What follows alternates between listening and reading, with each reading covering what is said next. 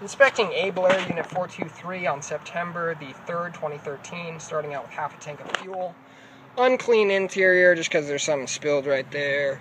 And it is starting out with 153,712 miles. Let's see here. We got license and registration. This one needs to be updated, actually.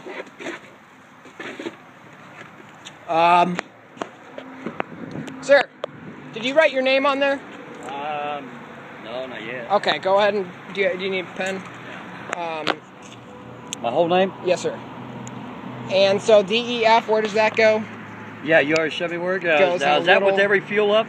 Yes, every time you do it. And then don't let it go more than 2 or 3 times, because it will just not let you start the vehicle. Okay. That's the new standards. Yeah, okay. Structurally...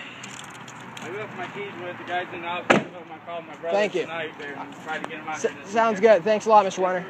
Does it matter about these scratches on the floorboard? That goes with the territory. Okay. Just make sure they don't cause too much of a ruckus. Okay.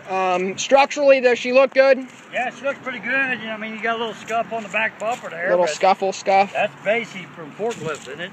Run into it? Yeah, you got to watch those guys. Yeah, I know. I use diesel fuel, strictly diesel, no biodiesel. Yeah. No more than you know how to do that through the truck lines and all Yep. that. You know what's going on. Yep. Did you know what that light that was on? And that's about it. That is, it mentioned one of the light bulbs needs replacing. No big deal. What about that bent bracket right here that's on Yeah, the hood? that's it. I don't know what to tell you about that. As long as she... you want to write it down? Or? Yeah, you have the clipboard. Okay. And I'll just... Any other right concerns? no, I believe I'm pretty good.